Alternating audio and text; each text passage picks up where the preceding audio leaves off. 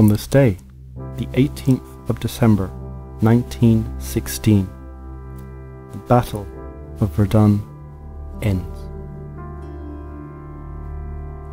The Battle of Verdun lasted for 9 months, 3 weeks, 6 days, 302 days in total. It was the longest battle of the Great War, and one of the longest battles in all of history. It was also one of the costliest in terms of human life. Over 900,000 men were killed or injured during this battle. When you hear the word injured, these aren't paper cuts, bruises, black eyes.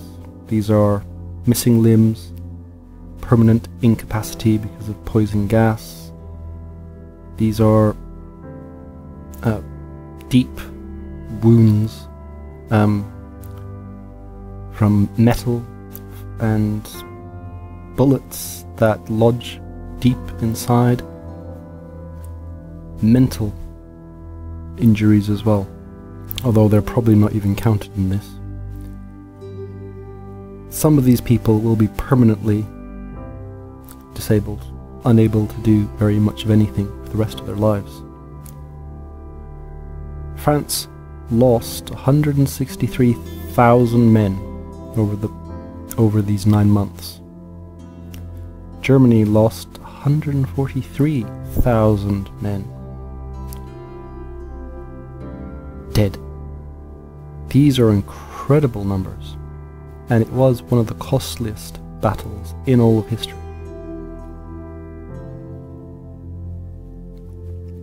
Now, Verdun has a place, a special place in the hearts of Frenchmen. It is an ancient town where various battles have been fought before and where glorious things have been done. Philippe Pétain was in charge of Verdun. He became known as the hero of Verdun. The Germans attacked, and they were attacking not necessarily because they wanted to take Verdun, although that would have been nice, but because they wanted to bleed France dry. They believed that if they attacked Verdun, French pride would not allow it to fall. They would throw everything at it, and they would lose all their strategic reserves. They would be forced to sue for peace, or if they didn't, the Germans would then smash the weakened French and British, defeat France, and push the British off the continent. This was the plan and assumption of our old friend General Falkenhayn, the same guy who later on would give up Jerusalem to General Allenby. But at the moment, he's on the Western Front, and he believed that Germany could do this. He believed that if the Germans took the hills surrounding Verdun, they could incur massive casualties on the French without taking that many themselves. Now, looking at the numbers, he wasn't completely correct. There is a difference of about 20,000 dead, but only 20,000, so 163,000 to 143,000. Is it really worth that? Like that? If it was like 14,000, I'd say, oh yeah, he was right. I don't think he was that genius at this, was he? Now, this battle wasn't, as I said, wasn't meant to necessarily defeat the French in just an outright battle. They knew that the British would also attack to take some of the heat off the French, which is exactly what happened. In July the Battle of the Somme began. And this was another enormous battle where there was over 1 million casualties, so almost equal to Verdun. Didn't last as long, there weren't as many dead, but not far off. Falkenhayn realised that this was probably going to happen, but that for him was good, because he also wanted to weaken the British as well. So his plan A was to weaken the French, grind them down until they sued for peace.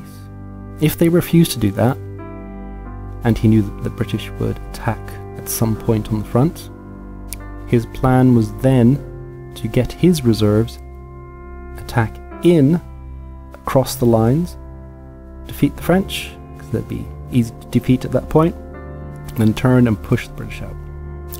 That was the plan. As you know, that didn't work, and Germany didn't end up being as strong as he was obviously thinking. During the war, there was a rebellion, a mutiny, at Verdun. French troops refusing to fight, and this was a problem. And there were some people taken away and shot. Verdun became a symbol of French resistance in this war.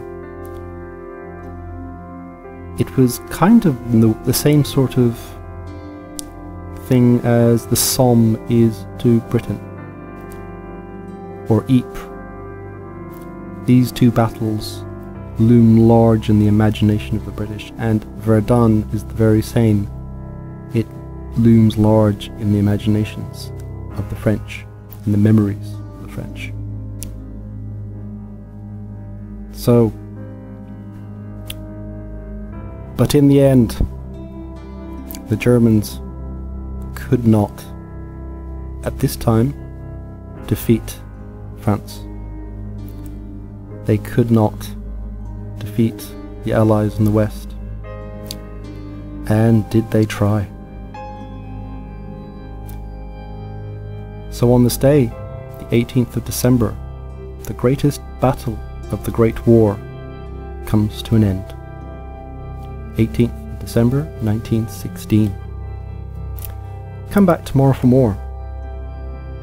Like, subscribe and comment.